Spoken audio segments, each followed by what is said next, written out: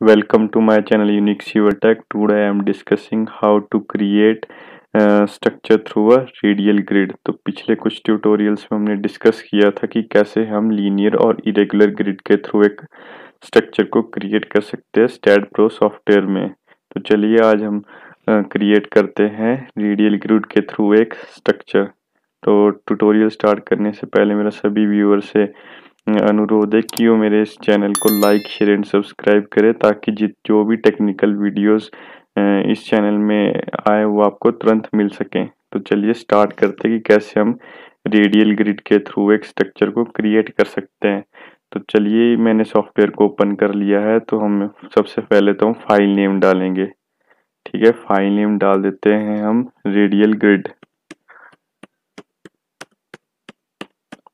ठीक है जी, radial grid हमने फाइल नेम डाल दिया और लोकेशन डाल दी है मैंने पहले से ही प्रोजेक्ट फाइल स्टैड करके सी ड्राइव में।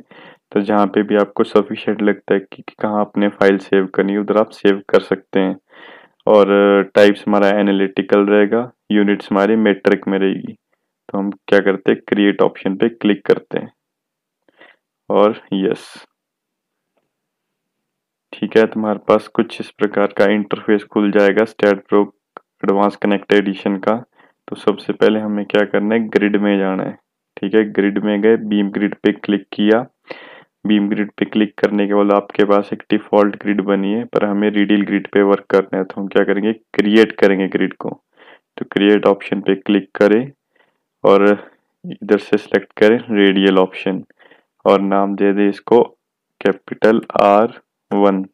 ठीक है, और हमें एक स्ट्रक्चर क्रिएट करना है तो इसलिए हमें एक्स जेड प्लेन पे जाना है। तो एक्स जेड प्लेन पे चले गए तो ये हमारे पास कुछ कंस्ट्रक्शन लाइन दिए जहाँ पे start, angle, SVEEP, base, radius, radius two 1। ठीक है, तो अभी हमने क्या करना है, बेस हमारे पास है 10, हम क्या कर देते हैं 18 बेस कर लेते हैं। 18 बेस एंड रेडियस 1 डाल देते हैं हम 10 और रेडियस 2 डाल देते हैं 40 और बेस कर देते हैं इधर 3 और ओके। ठीक है, तो आप देख सकते हैं कि हमारे पास एक ग्रिड क्रिएट हो चुकी है।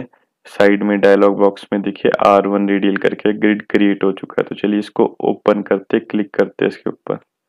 ठीक है, तो ये देखिए हमारे पास एक रेडियल ग्रिड क्रिएट हो चुकी है।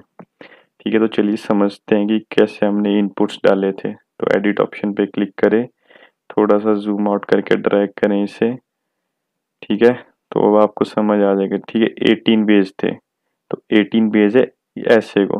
ठीक है, तो 1 2 3 4 5 6 7 8 9 10 12 13 14 15 16 17 18। ठीक है, इधर तक हमारे 18 बेस और इधर को है 3 बेस, 1 2 3। ठीक है, 3 बेस है और ये है हमारा रेडियस 1।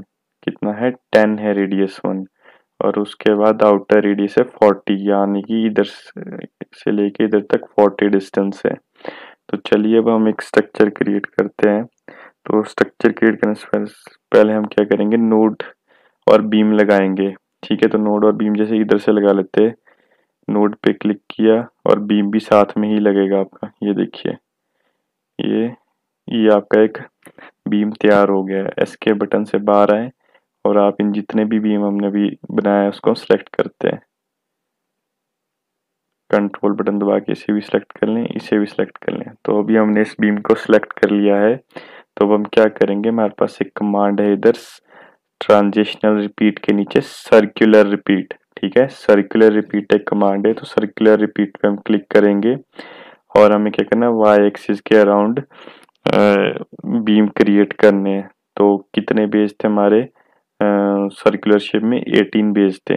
ठीक है, 18 बेस थे। तो आप इधर 18 पे 18 टाइप करें और लिंक स्टेप कर दें और ओके। ठीक है, तो आपके पास एक ग्रिड क्रिएट हो चुकी है।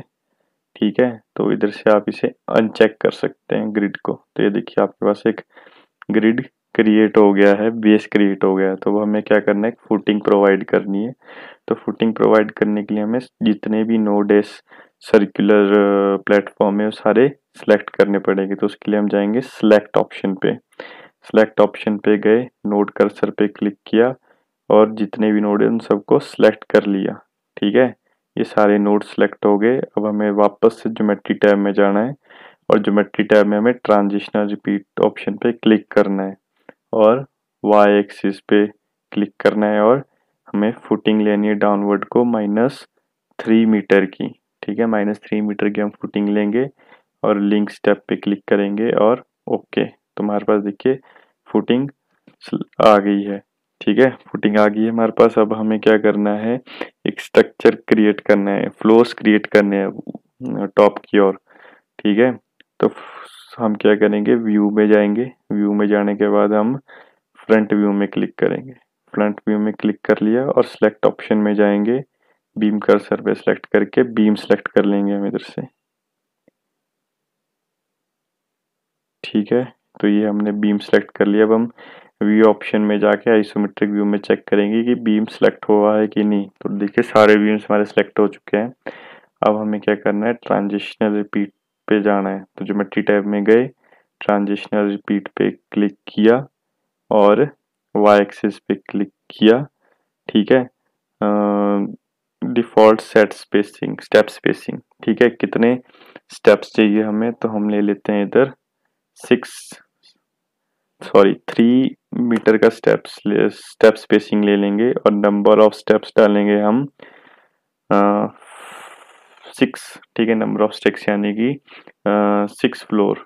ठीक है, तो हम इसे क्या करेंगे, लिंक कर देंगे। लिंक स्टेप्स पे क्लिक करेंगे और ओके। तो आपके पास देखिए इस प्रकार का सर्कुलर स्ट्रक्चर क्रिएट हो जाएगा स्टैड प्रो में। तो ठीक है, तो इस प्रकार आप रेडियल ग्रिड के थ्रू एक सर्कुलर स्ट्रक्चर को क्रिएट कर सकते हैं। ठीक है, और व्यू में जाके आप 3D रेंडरिंग में देख सकते हैं कि कैसा स्ट्रक्चर दिखेगा। ये देखिए इस प्रकार से आपका एक स्ट्रक्चर क्रिएट हो गया है रेडियल ग्रिड के थ्रू, सर्कुलर स्ट्रक्चर। तो चलिए नेक्स्ट वीडियो में मिलते हैं जिसमें हम डिस्कस करेंगे प्रॉपर्टीज के बारे में और मटेरियल्स के बारे में। और इससे पहले हम सीखेंगे कि स्ट्रक्चर विजार्ड के थ्रू आप स्ट्रक्चर को कैसे बना सकते हैं। तो चलिए, thank you for watching my tutorial. Next tutorial में मिलते हैं।